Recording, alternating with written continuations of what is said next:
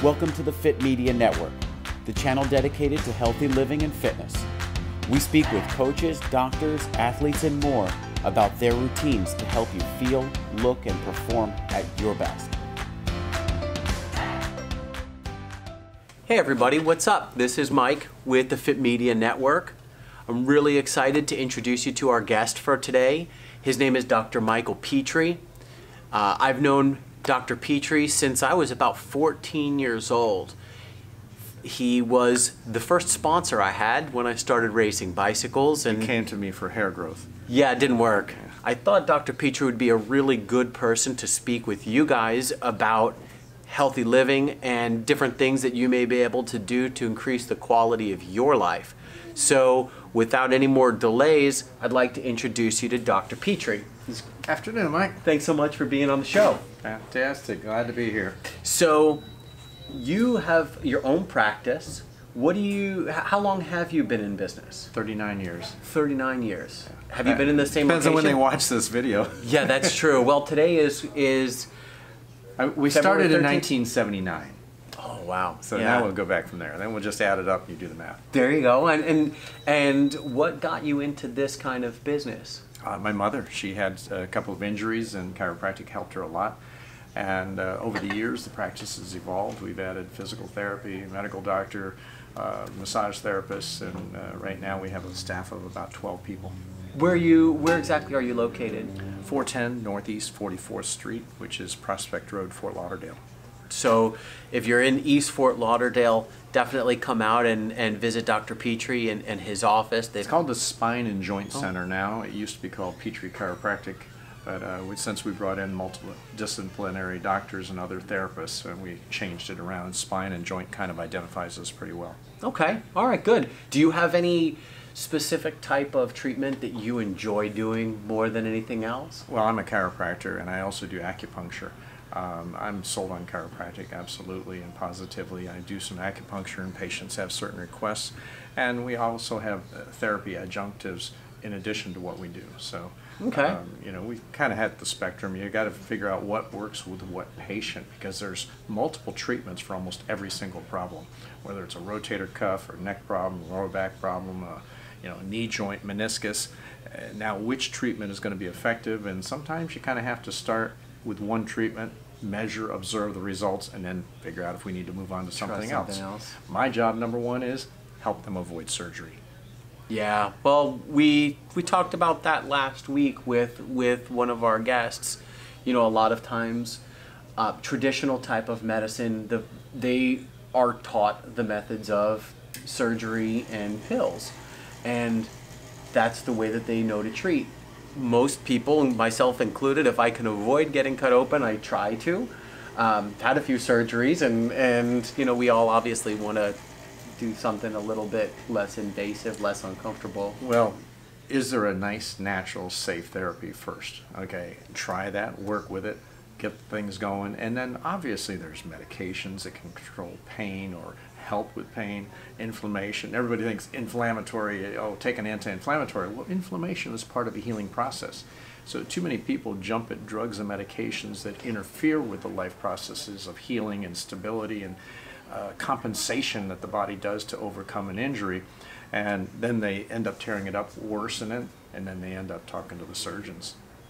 You mentioned inflammation, and that's a key word that we hear everybody talking about, and everybody thinks it's bad, bad, bad. Well, there's erroneous inflammation, but there's really the initial response to any injury is inflammation, and that should not be stopped. Everybody that's your says, body's reaction. Take anti-inflammatories. Why? Inflammation is given to the body as part of the healing process and mechanisms.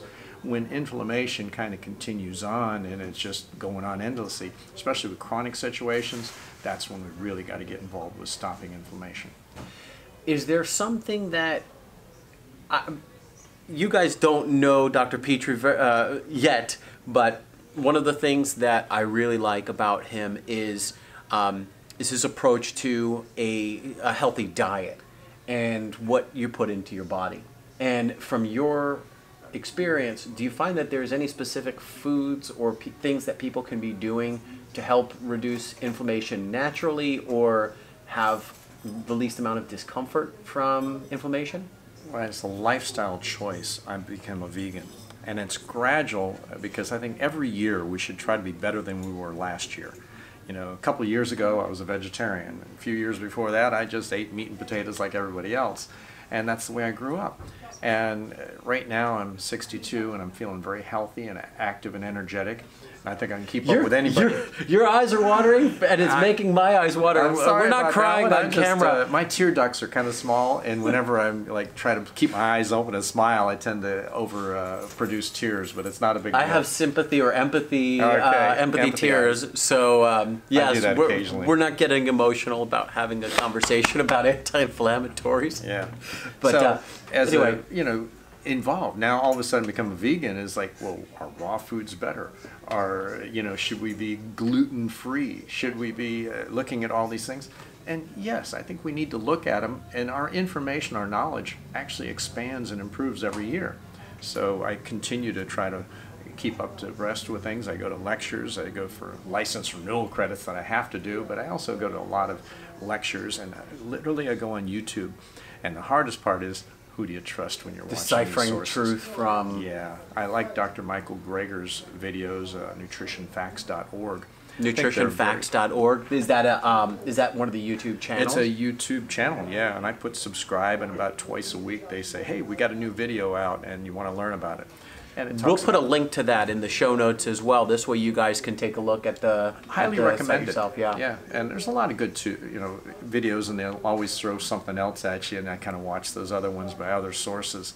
And he's very well quoting medical literature and double-blind, placebo-controlled studies versus just studies when they say, "Wow, 3 people tried it, it's great." So they got a lot more information backing up what they're saying. Yeah, so it appears to be a truth, and then you get some contrary information, and you have to decipher where does that fit in.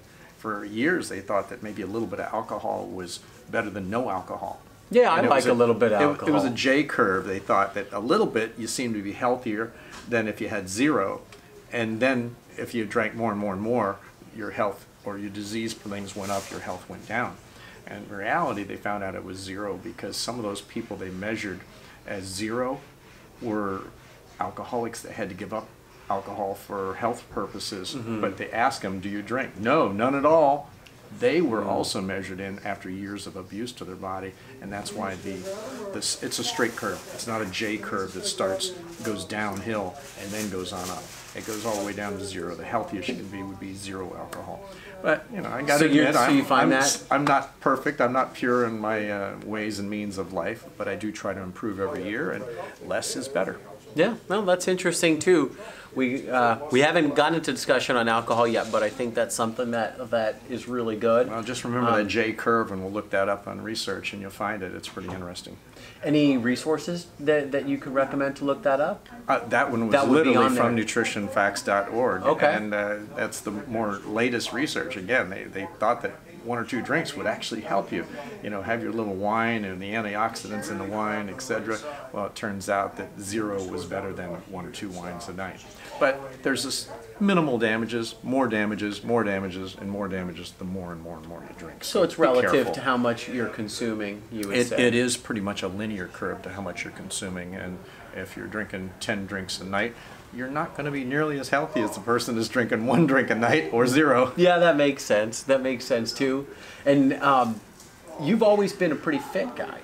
Yeah, that's how we met. It is. And my first track bike actually had your name on it. If I can dig up the photo, I do have a photo somewhere of me racing at 16 on your bike. A bicycle store used, and I think the guy put my name on it just to try to get me to buy it. But it actually, there was a Petrie racing bicycle company. I don't know if it's Italian or whatever, and that's the name on the frame, and of course I had to buy it. I thought you just had it painted or decaled or whatever with your information. Bought it that way. So at this point, what kind of... not to mention, my first name is Michael, and it was an M. Petrie It was gray. I remember it was a gray frame and the yellow lettering on it. And I still have it. It got a lot of use. It's hanging up in the garage, and it had a lot of wins on that bicycle thanks to this guy right here. Okay, I put 1 or 2 wins on it, but this guy put, I don't know, 20 or 30 wins. A few, yeah. I did some, and there's been other. Especially in juniors, you were hot banana in juniors. And now I'm old. Now you're doing really good in masters. You know, one of the awesome things that I can say also about Dr. Petrie was he helped out a lot of the juniors. That team that I was racing on when I first started, there were a lot of kids, and you supported the team. The team actually had your name on the purple and green kits. I've always felt that local athletes, no matter how good they are contributing to the Olympic and the world titles and finals that the Americans get. I mean, we get more Olympic gold medals than other countries in most sports. And even if you're not making the Olympics, you're making the other guy work harder to beat you. Yeah. Therefore, why did we get these gold medals? Because of this guy right here. People that have just...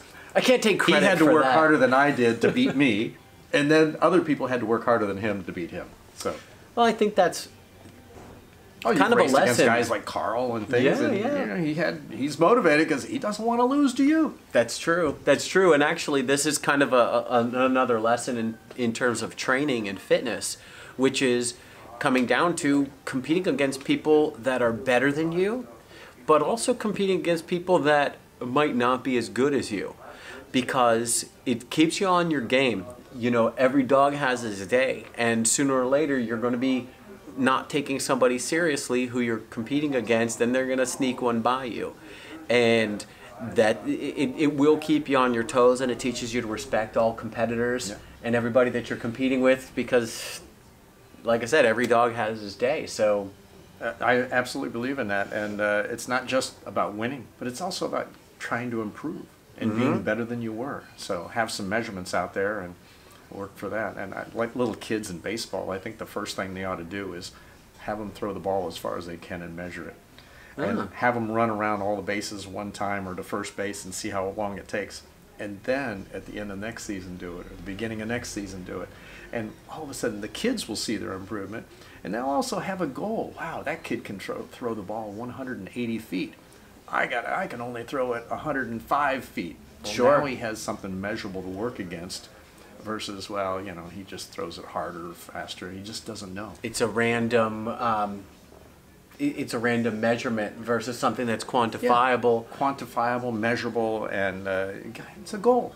So there's an expression are very good for bodies and health and life. I don't remember whose expression this was. I'll do my best to find it, but they say that which is measurable can be improved, and it's really, really important in anything that might be Einstein. You never know. It could be. We're thinking it might be an athlete, but it also might be Einstein. It might have been a doctor, but anyway, we're going to figure that out, and I'll put that into the show notes. Maybe we can do a timeout right now, Google it, and we'll come back, and then back up 10 seconds, edit that portion out, and we'll look like geniuses. There you go. That's a really good idea. Yeah. We need to do something like that. ReSTOR Labs is one of the sponsors of the show, and one of the things that I try to do when speaking with somebody who I would consider to be an expert is drop off some samples. And Dr. Petrie got a chance to give some samples of the ReSTOR Labs lotion to a massage therapist in the office.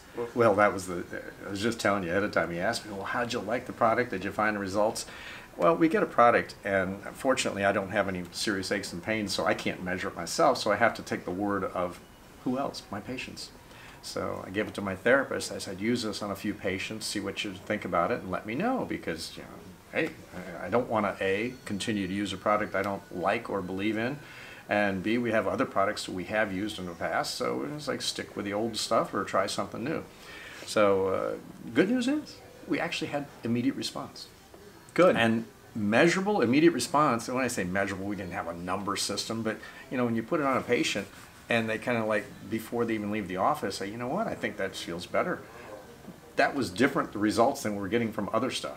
Yeah. And so I like it when the patient can walk out saying, I think that stuff really works. I feel better. Yeah, well, that's part of why you're doing this, right? You want to make people feel better. Well, apparently there's a transdermal absorption of the things, and it mediates some sort of response and calms down pain. I looked at well, I say chemicals. I looked at the ingredients to it, and I feel very comfortable. It's all healthy, good stuff, and I don't have to worry about allergens and things like that with patients. So far, we've been great with it. And you know, I'm sure somebody somewhere along the line will think something happened, but by gosh, it seems to be absorbing clean, pretty pure, nutritional, basically. Nutrition for the skin. It also has an effect underneath into the muscles and tissues.